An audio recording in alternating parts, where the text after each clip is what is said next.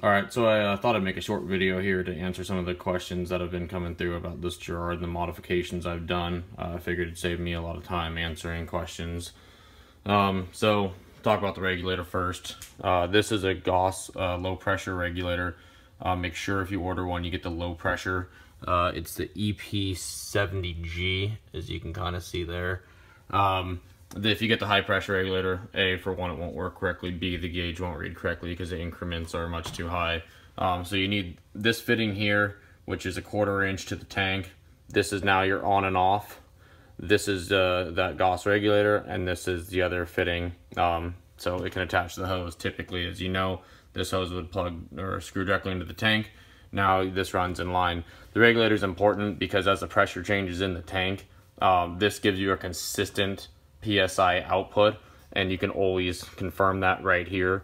Until the tank's just about toast, it will maintain and give you exactly the pressure you dial in.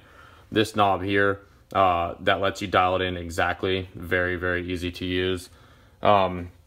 This guy, which is typically your on and off, you just leave it wide open now at all times. Other thing is a potentiometer on the side of the unit. So typically you have your speed control. As you guys have used these, you know that it's pretty erratic. It's hard to use because small changes give you big changes in speed. This is a potentiometer that's got a dial indicator on the outside of the unit, and then there's numbers on the inside. So as you dial up, you'll see it'll start flicking through the numbers on the outside. So the range is huge here. Primarily everything you use will be in the 6 range.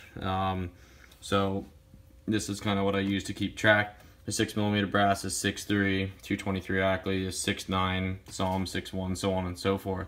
So when I say 6.1, that means you go down here and you dial it right to where it says 6.1, and it'll be the same every single time.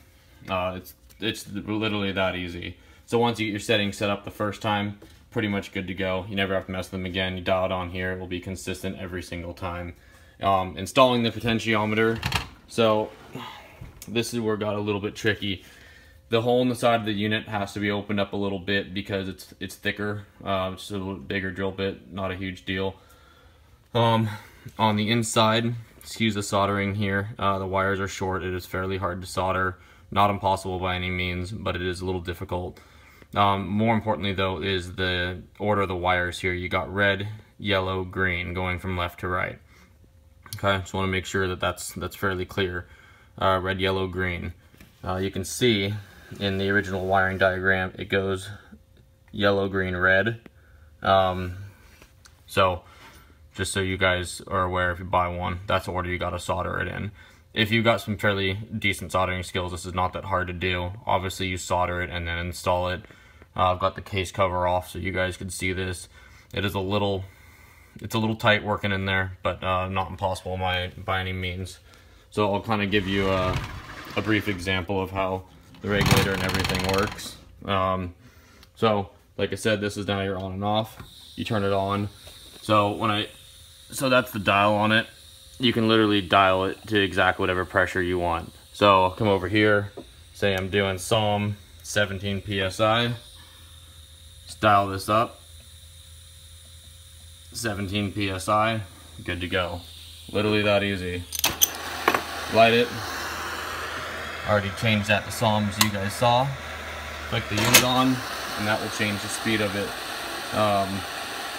Literally that easy. If you guys have any other questions, let me know. It will make your Giraud extremely consistent, and it takes all the guesswork out of it. Hope this helps.